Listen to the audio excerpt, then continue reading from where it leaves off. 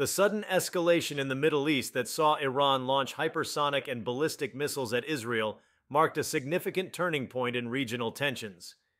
The dramatic incident unfolded shortly after Israel initiated a ground invasion into southern Lebanon, targeting Hezbollah strongholds in retaliation for repeated border skirmishes and alleged rocket attacks.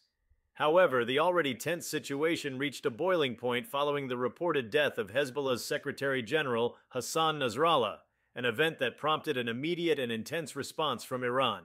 Before we start, hit the like and subscribe buttons for more updates. The situation began to unravel when Israel's military launched an extensive operation into southern Lebanon, citing the need to dismantle Hezbollah's military infrastructure.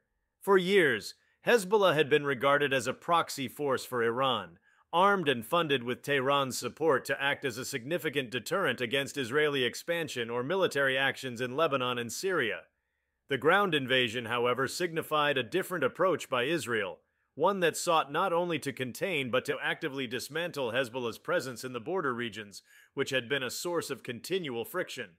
Amid the backdrop of heightened military activity, news broke that Hasan Nasrallah had been killed during one of the Israeli strikes. Nasrallah, a pivotal figure in Lebanon and the broader Shiite axis in the region, had long been regarded as the face and voice of Hezbollah. His leadership was instrumental in shaping the organization into one of the most formidable non-state military forces in the world. His death, therefore, did not just represent a tactical victory for Israel, but a major blow to Iran's influence and presence in Lebanon. It was seen as a direct challenge to Tehran, which has long utilized Hezbollah as part of its strategy to exert influence over Lebanon and counter Israeli and Western interests in the region. Iran's reaction was swift and came in the form of missile launches aimed at Israeli targets. The choice of hypersonic missiles was particularly noteworthy, as it signaled a significant escalation in the type of weaponry being employed. Hypersonic missiles, which can travel at speeds greater than Mach 5, pose a formidable challenge to missile defense systems due to their velocity and maneuverability. The launch of these missiles indicated that Iran was not merely responding with a symbolic gesture of defiance. It was showcasing its advanced military capabilities and sending a clear message that it was willing to engage in high-stakes military actions in defense of its allies. The hypersonic missile strikes marked the first known use of such weapons by Iran in an active conflict. The employment of this technology underscored the shift from conventional warfare to more advanced and unpredictable engagements in the region. The missiles targeted strategic military installations and infrastructure within Israel, aiming to cripple the country's air defense and communication networks. The accuracy and impact of the hypersonic missiles caused widespread alarm, as it became apparent that Israel's Iron Dome and other missile defense systems were struggling to intercept and neutralize the high-speed threats.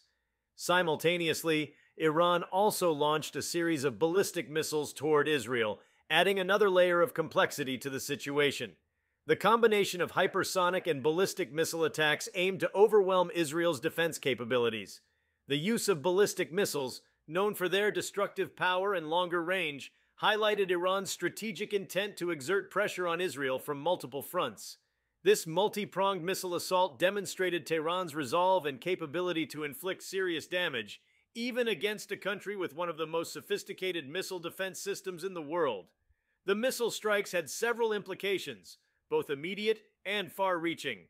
For one, they signified Iran's willingness to escalate its involvement in the conflict in defense of its regional allies.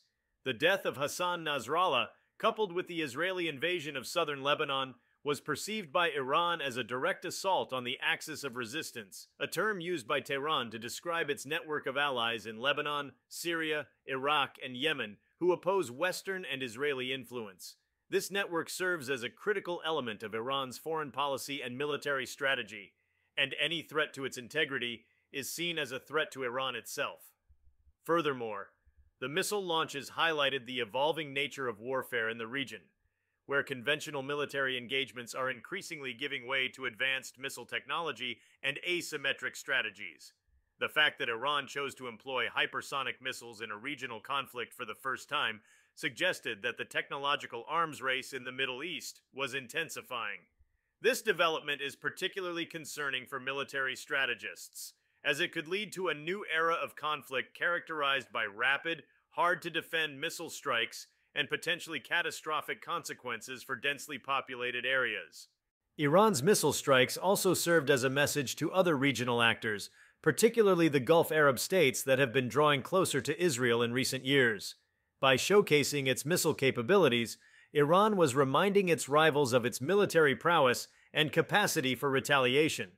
For nations like Saudi Arabia and the United Arab Emirates, which have been exploring military and economic partnerships with Israel, the incident underscored the risks of aligning too closely against Iran.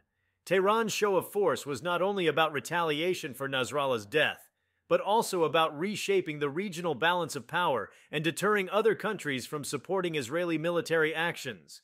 Inside Israel, the missile strikes provoked a sharp reaction.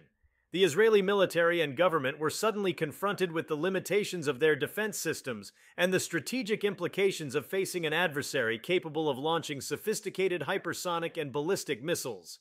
While Israel has long been prepared for missile threats from Gaza and southern Lebanon, the nature of Iran's missile attack revealed vulnerabilities that had not been fully accounted for. The public, too, was gripped by a sense of urgency and concern as air raid sirens blared across major cities, and the reality of facing a direct military confrontation with Iran began to sink in.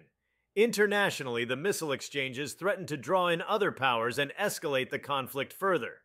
The United States, a staunch ally of Israel, faced a difficult decision regarding its level of involvement.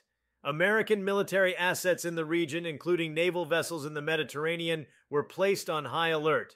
However, there was also caution within the U.S. administration to avoid being dragged into a broader conflict that could spread beyond the Israeli-Lebanese frontier. At the same time, Russia and China, both of whom have strategic ties with Iran, watched closely, wary of the conflict's potential to disrupt their interests in the Middle East and affect global energy markets. The events also put significant strain on the already fragile diplomatic efforts to curb Iran's missile program and nuclear ambitions. For years, the international community had been engaged in delicate negotiations with Iran to limit its military capabilities in exchange for the lifting of sanctions. The missile strikes, however, suggested that Iran was not only advancing its missile technology, but was also willing to use it in a regional conflict. This development could undermine diplomatic efforts and lead to calls for a more hardline approach toward Tehran, including increased sanctions or even military options to deter further missile development. The escalation underscored the inherent volatility in the Middle East, where long-standing rivalries, proxy conflicts, and the presence of advanced weaponry create a volatile mix. The ground invasion into southern Lebanon by Israel and the subsequent missile response by Iran exposed the risks associated with military interventions in the region. Both actions drew upon historical animosities and unresolved conflicts that date back decades, involving territorial disputes, sectarian tensions, and the quest for regional dominance. The use of hypersonic missiles in particular added a new and unpredictable element to the conflict, one that could set a precedent for future military confrontations. Additionally, the crisis raised questions about the role of non-state actors like Hezbollah in shaping the geopolitical landscape. For years, Hezbollah has operated as both a political party and a military force, maintaining an arsenal capable of confronting a state military. Iran's direct military intervention in response to Nasrallah's death indicated the extent to which state actors are willing to go to defend their non-state allies. This intertwining of state and non-state actors blurs traditional boundaries of warfare and complicates efforts to achieve peace or stability through diplomatic means. From Israel's perspective, the conflict presented a dilemma. On one hand, the ground invasion aimed to eliminate a persistent threat at its northern border, represented by Hezbollah's military presence and missile stockpiles. On the other hand, the fallout from Nasrallah's death and Iran's missile retaliation risked sparking a wider regional war, which could draw in multiple adversaries and lead to significant casualties and destruction. The Israeli leadership had to weigh the benefits of its military objectives against the possibility of provoking a large-scale conflict involving Iran, Lebanon, Syria, and potentially other actors. One major implication of the missile strikes was the need for Israel to reconsider its defensive strategies. The introduction of hypersonic technology by Iran exposed gaps in Israel's missile defense systems that had previously been deemed among the most advanced in the world. The Iron Dome, David Sling, and Arrow missile defense systems were designed primarily to intercept traditional ballistic missiles, mortars, and rockets. However, hypersonic missiles presented a fundamentally different challenge. Their speed, trajectory shifting capabilities, and lower flight paths significantly reduced interception windows, raising questions about the efficacy of existing defenses against new generation threats. As Israel grappled with the limitations of its defensive systems, the military began exploring rapid upgrades and innovations to counter the emerging hypersonic threat. This included potential collaboration with key allies such as the United States to accelerate research into next-generation interception technologies, including directed energy weapons like laser defense systems and more sophisticated radar tracking capabilities. Moreover, Israel recognized the necessity of adopting a more integrated, multi-layered approach that could handle both traditional and advanced missile threats simultaneously. This meant enhancing coordination between various defense systems to ensure a seamless response to a wide array of aerial threats. At the same time, the missile attacks forced a recalibration of military tactics on the ground in southern Lebanon. Israel's ground invasion had aimed to eliminate Hezbollah's rocket capabilities and dismantle its extensive tunnel networks used for smuggling arms and launching surprise attacks. However, the retaliatory missile strikes underscored the dangers of engaging in a protracted ground conflict while facing the threat of advanced missiles from afar. Israeli military planners had to quickly adapt their strategies to minimize the exposure of troops to potential missile strikes, which included decentralizing troop deployments and establishing more dispersed and fortified forward operating bases. Furthermore, the use of hypersonic missiles by Iran hinted at the possibility that other adversaries in the region could seek to acquire or develop similar capabilities. Countries like Syria and even non-state actors such as Hezbollah could be tempted to pursue advanced missile technologies to enhance their deterrent capabilities against Israel or Western powers. This prospect raised concerns not only for Israel, but also for the broader international community, as the proliferation of hypersonic missile technology could significantly elevate the risks associated with regional conflicts. Given the limitations in current defense mechanisms against hypersonic threats, any move toward the widespread acquisition of such weapons would likely provoke a new arms race, further destabilizing the region. The geopolitical reverberations extended well beyond the immediate military implications. In Iran, the missile strikes served to consolidate national unity and bolster the standing of the government. Following the death of Hasan Nasrallah, there was a groundswell of support within the Iranian public and political establishment for a strong response against Israel, seen as necessary to defend the honor of the resistance axis and to deter any future acts of aggression. The government used the crisis to galvanize domestic support, presenting the missile strikes as a symbol of national strength and resistance against Western-backed forces. The event also carried significant implications for Iran's relationships with its allies in the region. For Syria, where Iran has maintained a military presence and supported the Assad regime, the missile launches demonstrated Tehran's continued commitment to its allies. In Iraq, where Iran-aligned militias wield considerable influence, the incident reaffirmed the idea of a shared resistance against common adversaries, potentially motivating these militias to escalate their own activities in response to perceived threats from Israel or Western military forces. Iran's actions served as a reminder to its allies of its willingness to engage directly in military conflicts and defend the broader Shiite axis, further strengthening Tehran's influence within its network. For Lebanon, the ramifications of the conflict were immediate and profound. The country, already suffering from a severe economic crisis and political paralysis, was suddenly plunged into another military confrontation, with southern Lebanon becoming the epicenter of the crisis. The Israeli ground invasion, coupled with Hezbollah's mobilization, threatened to escalate into a full-scale war that would further devastate an already beleaguered population. Civilian infrastructure, already fragile, was at risk of being heavily damaged by the ongoing military activities, deepening the humanitarian crisis and creating new waves of displacement. The Lebanese government, struggling to maintain neutrality, found itself in a precarious position. On one hand, it was pressured by domestic factions sympathetic to Hezbollah, who saw the Israeli invasion as an assault on Lebanon's sovereignty. On the other hand, There were calls from within the country and the international community for the government to take measures to curb Hezbollah's influence and prevent the group from drawing Lebanon into a wider war. However, with Hezbollah's military and political clout entrenched in Lebanon's power structure, the government's ability to act independently was severely limited. The missile strikes, therefore, had the unintended consequence of further entrenching divisions within Lebanon, as different factions debated the country's role and response to the crisis. For other regional actors, the escalation presented both risks and opportunities. The Gulf Arab states, especially Saudi Arabia and the United Arab Emirates, had to navigate a complex situation. Their warming relations with Israel, driven by economic interests and shared concerns over Iran, were suddenly thrown into sharp focus. The missile strikes reminded these countries of the precariousness of aligning too closely with Israel in military matters, given the possibility of facing backlash from Iran or Iranian-aligned groups in their own territories. The situation highlighted the tightrope that these states walk in balancing relations with Israel against the risks of antagonizing Iran. Yet for some, the crisis also presented an opportunity to push forward new diplomatic initiatives. There was a growing recognition that preventing future escalations might require novel approaches to diplomacy in the Middle East, which could include engaging with non-traditional interlocutors or reviving stalled dialogue between Iran and its Gulf neighbors.